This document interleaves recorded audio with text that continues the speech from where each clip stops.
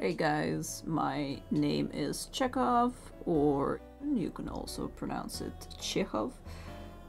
Today we're going to be drawing Harrow and Gideon from the Locked Tomb series. I've never really done this type of video before, so I'm not sure what sort of voiceover this will be. Forgive me for a little bit of rambling.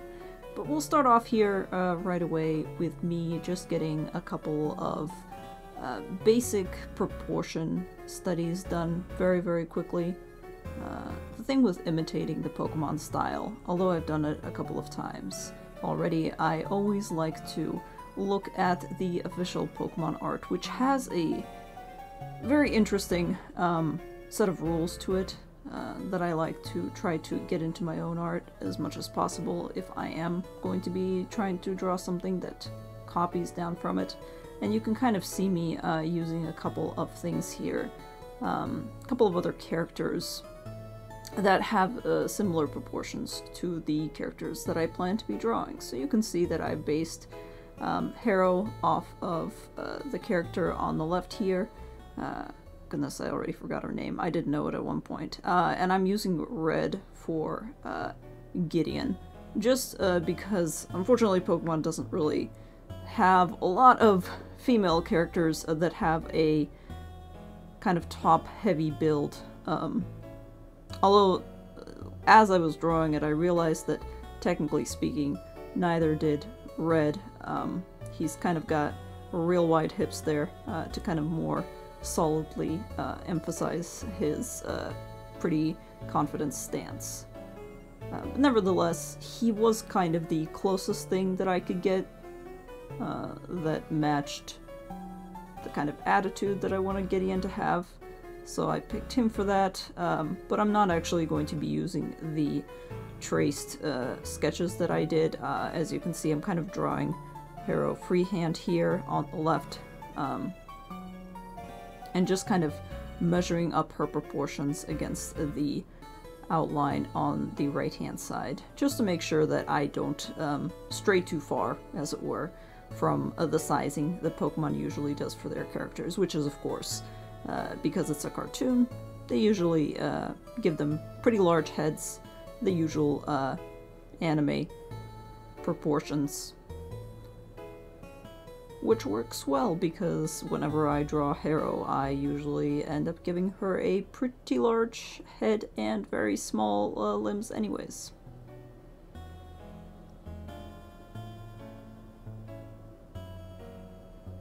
Something that I really have become more aware of as I've gotten more confident in drawing is the fact that if you have an art program that allows you to select certain elements and just kind of stretch them to and fro and readjust them, you should definitely do that. Not the mark of a bad artist at all to just kind of play around with those things and resize them and remold them to your liking. It really helps, and in fact, I constantly do this in my own art. I will, as I just did, pick up certain elements like the head and resize it if I think it looks too big. Or, as I'm doing now, draw and redraw a certain limb until something looks right. Couldn't decide what to do with her right hand there for a solid moment. And today we're going to be giving these to some Pokemon as well. I've decided that a Duskull probably is going to be the best for Harrow, and I've ended up putting his eye in just the left-hand socket for now, just because putting it in the middle really makes it look goofy. And although Harrow does deserve a goofy Pokemon, I think for this one, we're going to try to make them look a little bit cooler. And just behead her for a second there.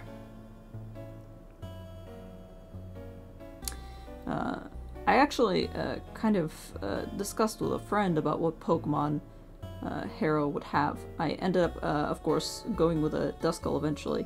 I also wanted to give her a second one, which you will see a little bit later, but for now we're going to try to go with Gideon see what would be the best for Gideon. I'm going to struggle with the pose here in a little bit. Give her a very standard kind of anime protagonist hairstyle, which is to say, not really any hairstyle at all. Just a whole bunch of triangles on top of her head. You gotta love it. I was constantly struggling at this point with the sword that Gideon was going to have over her shoulder. Of course, it's not really going to be a sword, it will be her hone edge. However, I had to constantly move her away from Harrow just because the sword was constantly poking Harrow in the back of the head. So, I guess those that shall not be separated ended up being separated in the end anyways, just because I could not for the life of me plan in my head where I was going to put them. And the proportions on Gideon here turned out to be a little bit wonky, and then anyways I ended up rotating her in my mind, but also on the canvas multiple times, just because I couldn't quite figure out how to make her look cartoony, but at the same time also proportionate to Harrow herself, and at the same time kind of make sense within the stance that they were going to be doing. And I fail on that count anyways, but it looks good enough for me, which I think is the most important part of it. One piece of advice that I definitely have is that you should not do as I do and constantly freehand everything. It's a lot easier if you actually have some sort of reference for an object. For example, a sword, which I am in no way qualified to draw, especially when it comes to a hand holding a sword, which I am very bad at, which is why I ended up giving Gideon here a very loose grip on the end of the sword. Sorry, the pommel, is that what it's called? Not really anything I planned out here, I just wanted to have her be holding it, and I ended up just freehanding whatever felt right. But as you will see later on, I ended up going back and redrawing her hand and resizing her hand multiple times, because when you see it here, it is clearly about the size of her entire face, which, although your hand should technically be approximately the size of your face, it should be the length between the heel of your palm and the tip of your middle finger is approximately going to be the same as the length from your chin to the top of your forehead. Not always, but that's a good rule of thumb. Or rule of hand, I suppose. And clearly we're going to be giving Gideon a cubone here. Really a very simple choice. I ended up basically being surprised at myself when it took me so long to come up with it. If only because it just makes so much sense, doesn't it? If you think about it too long, you end up getting into weird little headcanons, thinking about like, well, where did the skull come from? Was there a Marowak involved somehow? And it's just not that deep. Gideon doesn't have a mom, Cubone doesn't have a mom, it's a skull-themed Pokemon. We're gonna go with it. We're just gonna go with it. Another thing that I really like doing, especially for Gideon, who doesn't have any sort of piercings or any sort of other paraphernalia that I usually give to the houses as decoration, I usually end up doing Roman numeral earrings or something similar in order to kind of signify their house. But Gideon, who doesn't really bother with that, I end up often drawing her belts or the boot straps on her boots in that sort of IX pattern that signifies the ninth house. It's just a fun little thing to do. It's always fun to throw little details in there like that. And as you can see, I also ended up giving I also ended up giving Harrow a Phantump, which in this case was not going to be wooden because that makes no sense. Harrow and Gideon live in a world where trees are not really something that you come across very often. So instead, and it's a little bit harder to see here, but Phantump is actually going to be shiny here, and its head, the thing that contains its more ethereal, dark body, is actually made of metal. There's a little bit of grating on the side, that I tried to draw to give it a kind of more industrial look. And if you have finished Gideon the Ninth, you will know what that means. And you will know what the gas leaking out through the vents also means. And putting that together with Phantom's Pokedex entry might reveal to you why specifically that little Phantom follows Harrow around. Don't know if it would ever evolve into a Trevenant or if it would evolve into something else. Might be something to consider. And here I'm just putting the finishing touches on the sketch, making sure that everything else is easy for me to go over when I start lining. Even in this stage though, my sketches do end up being extremely messy. But the most important thing, of course, is that I am going to be trying to copy the Pokemon line art style as much as I can, which means no line variation. As you can see, Pokemon art usually doesn't have a lot of line variation. It's all pretty even. Another point is to make sure that the eyes are typically open, the typical anime eyes. The nose is very small, and the mouth, especially for cuter characters, ends up having that little space in the middle. But aside from that, we're just going to try to keep a very thin, even line weight, and every once in a while we'll have it skip a little bit, and we'll get straight to it. Line art is probably my favorite part of the drawing process. It's really neat just to space out and allow my hand to do what it needs to. I often leave my sketches very, very loose, just so that I can kind of have the joy of drawing through doing line art again. Maybe I'm a little bit weird for that. I also realized that I drew Harrow's eyes probably a little bit closer to my own style than to the Pokemon style in this case, but I feel like I can be forgiven for that. We'll also want to get rid of all of the super pointy parts of the line art. Pokemon usually doesn't leave a lot of things like that. And I also ended up changing Harrow's earrings to look a little bit less like penises, which I feel like she would probably appreciate. And naturally, we have to give her the little ahoge, because although she's not an idiot, she kind of is. Just a little bit, at least when it comes to Gideon. Gotta zoom out, make sure everything still looks proportional. Something that I should probably mention is that if you are trying to accurately copy the Pokemon art style, you don't actually want to go for a lot of detail. Pokemon art, even if it's just box art, like the kind that we were just referencing, often doesn't include a lot of small detail on their characters. If you look at all those buttons on the jacket, everything is very much simplified into basic shapes. So although I typically draw Harrow with those gloves and with the bone inlay on them, I would probably say that if you want to be more accurate to that style, you shouldn't do it.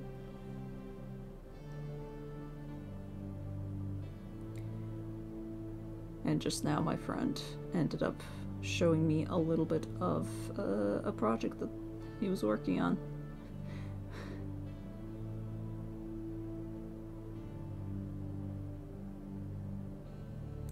The rest of the line art is pretty self-explanatory, so I'll just go ahead and let it run for a little bit. And if there's anything else to comment on, I will try to do that.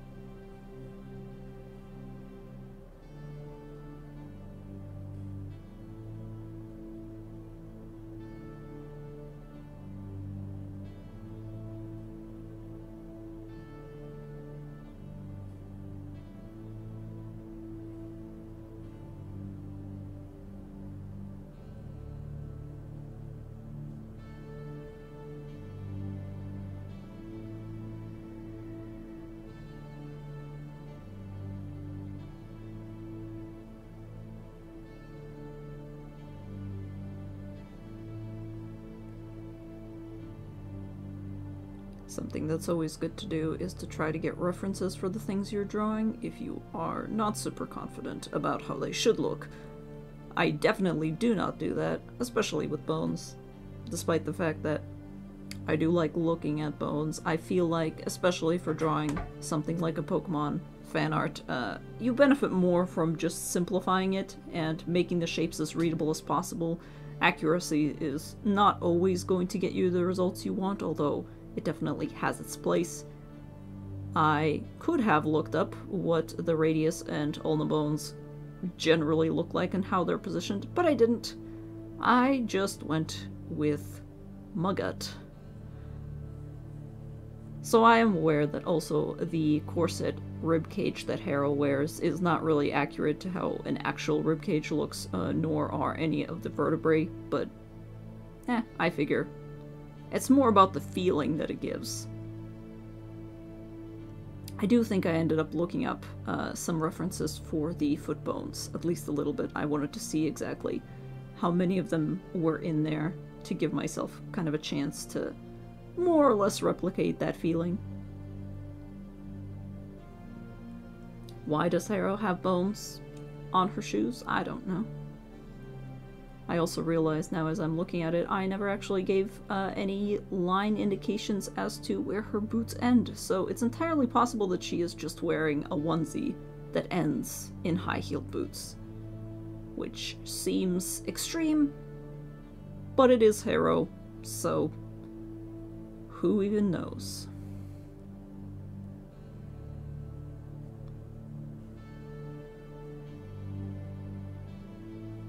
Realistically, none of her outfit makes sense here. Why does she have bones glued to her, leather skirts? I don't know. Why does Harrow do anything? For the drama, presumably.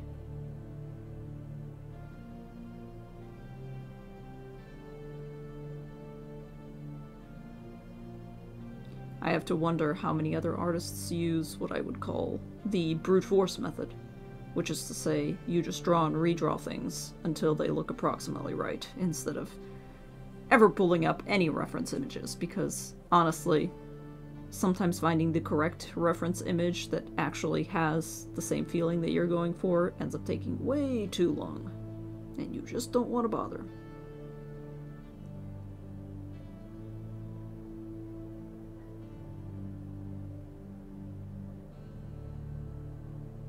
Bonus points to Duskull here for being extremely easy to draw.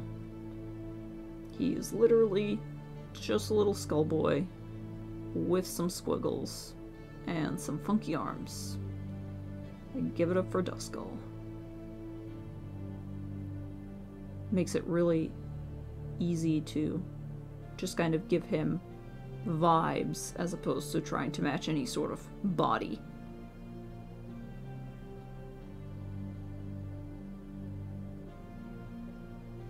And at this point I realized that I had been drawing for over an hour and had not actually saved the file as anything, so I went to do that really quick. Don't make that mistake, kids. Your computer will die at the most inopportune moment and you will lose a whole bunch of work, so greatly recommend saving as many times as possible and backing up your work because it's real dangerous.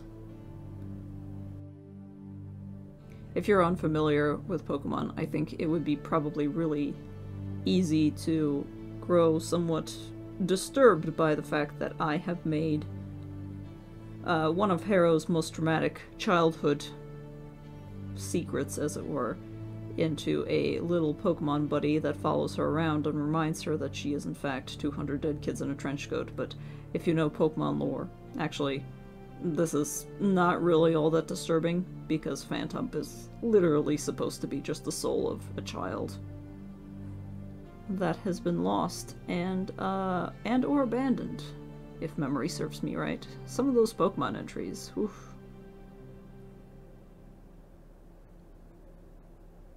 I can't blame him though, kids love that sort of stuff. I did end up making him look a little bit like a toaster, though. I went back and changed the amount of vent slits that were in there to make it a little bit more than 2 to not suggest that Harrow was being followed around by a toaster, but that is also an accurate representation of what's happening, let's be honest. Always love making Gideon look a little bit unhinged. I think she deserves to go apeshit every once in a while. Giving her the big old eyes.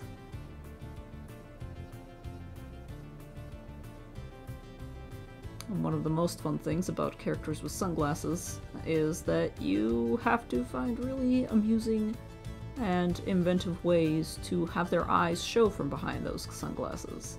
Either by making them see-through, which is not really an option in this case, since Gideon's glasses are canonically mirrored, or by just tilting her head this way and that to kind of suggest that there's a little eye peeking out from it over and over again.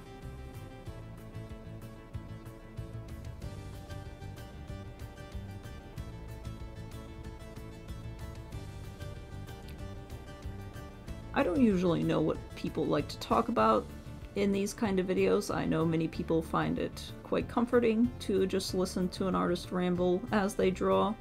It can be a sort of visual ASMR, and that's great. I do feel as though I can't say a lot about the books, because obviously I don't know if the people who are watching this have read all the way up until the latest book, but it does make you wonder about the Hone Edge. Not sure I have any answers as to what its nature is in this specific universe, but it is definitely something to think about.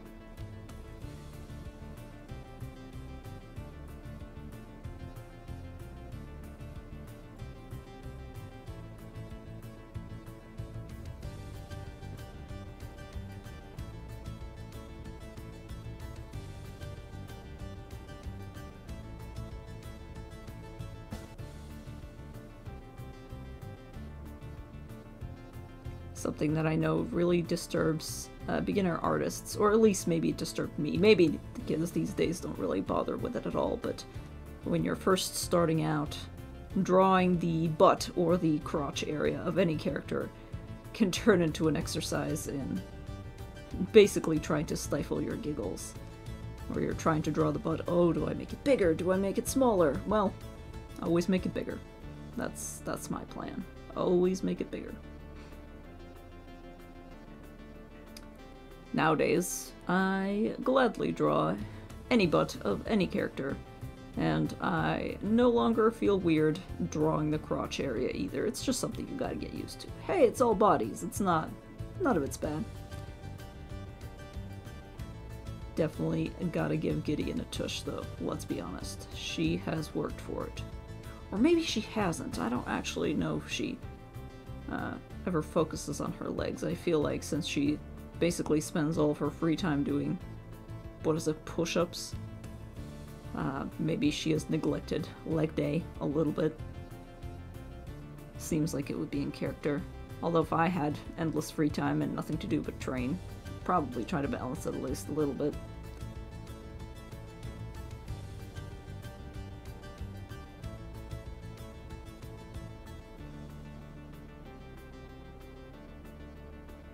Something that is also inevitable is the fact that as you are drawing, you will end up making mistakes, not realizing what they are, and then you come back and you realize that you no longer have any time to fix them. That's fine. That's normal. Another thing that maybe all artists do, I'm not entirely sure, but I always save the thing that I want to draw the most for last, just to give myself a little treat to look forward to. In this case, it is Cubone. As you can see, I'm not really focusing on him right now. He's the last thing that I've got to line, and that is because drawing more organic shapes like Pokemon is definitely one of my favorites. So it's always good to start out with that, just to give yourself a little bit of a head start feeling good, but I always like to save something I really want to draw for last as well, just because you end up leaving the line art kind of in a good mood, as it were.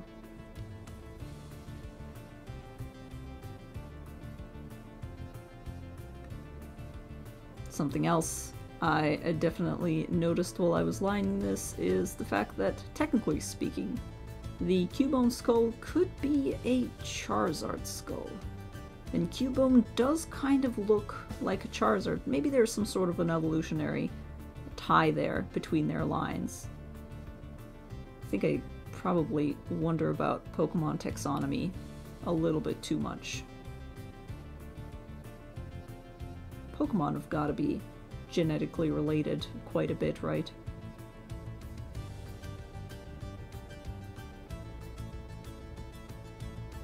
If only people listen to me. My latest theory is the fact that the Tangela line is actually distantly related to Mimikyu. And here we have the line art.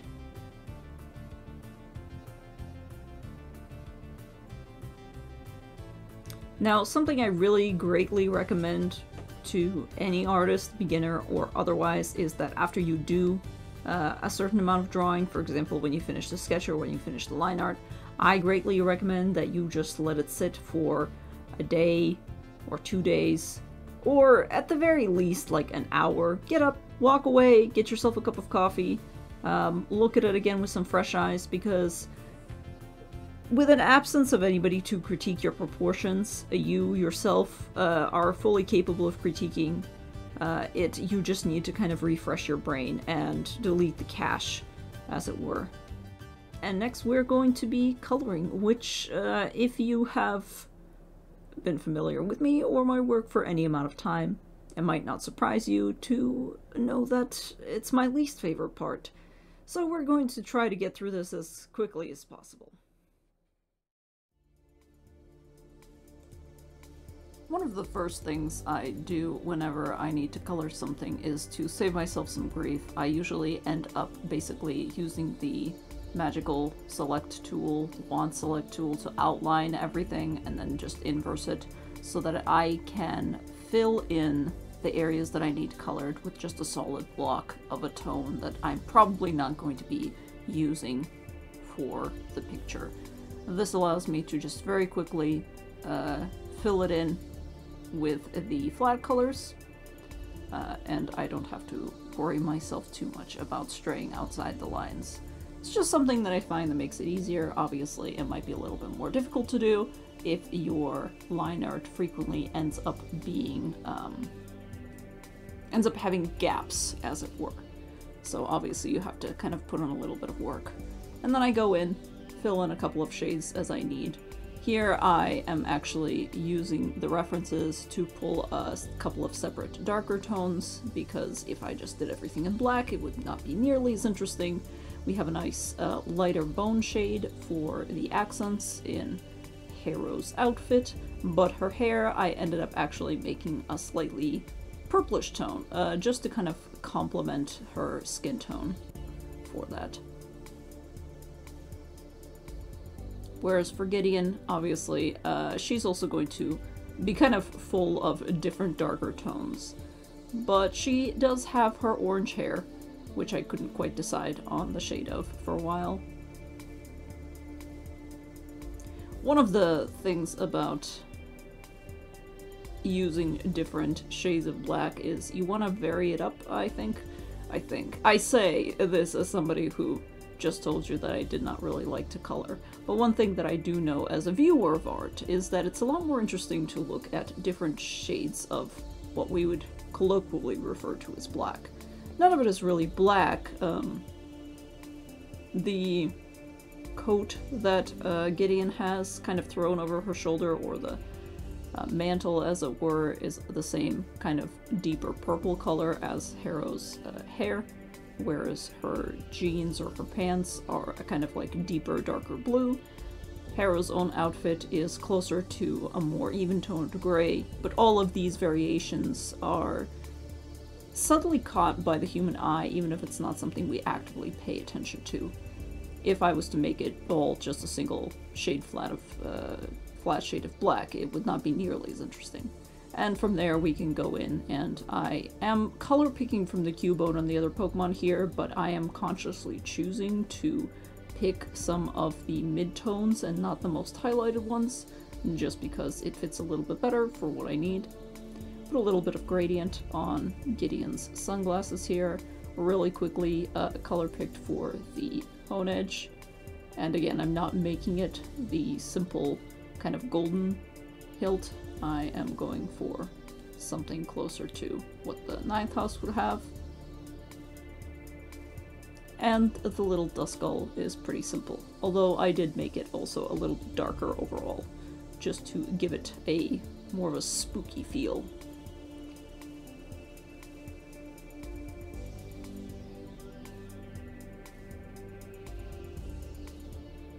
And after that, we went in. We are going to be making the phantom shiny, as I've said.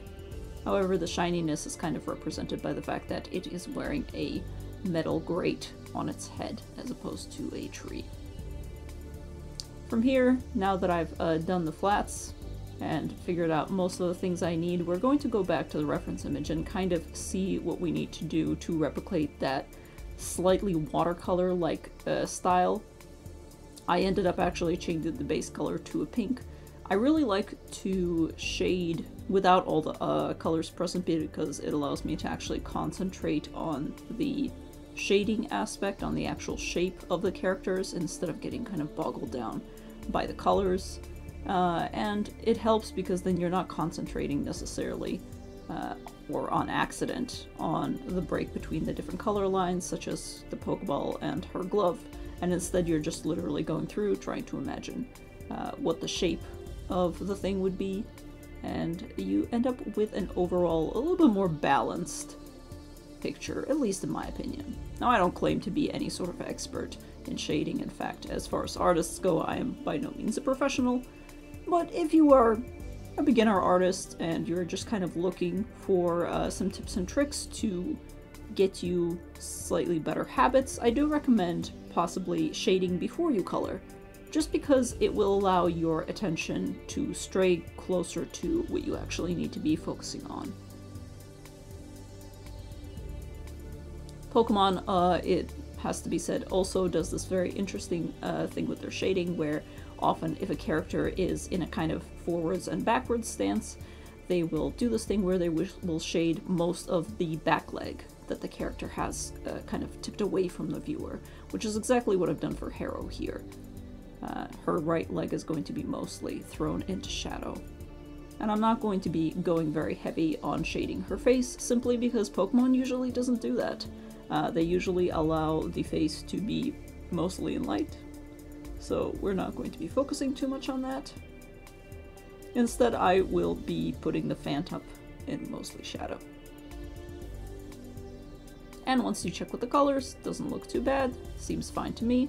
So we're moving on to Gideon, same thing for her leg as well, since her left leg is kind of facing a little bit further away from the viewer. Put that into a complete shadow, as well as the Cubone, just because it, weirdly, ironically, despite the fact that it will be kind of fully shadowed here, it puts it into a little bit more of a focus, just because it is so hidden.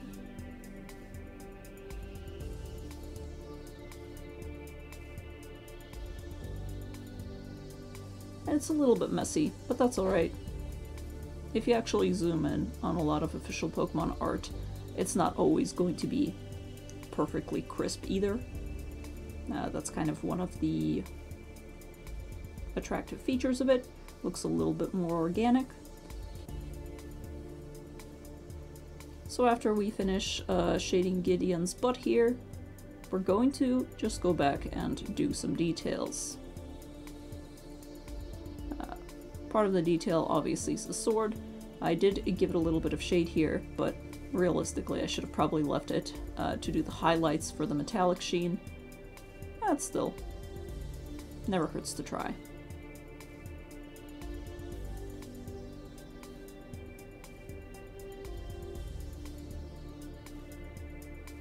And again, we're going to be leaving most of her face as is, without shading too much.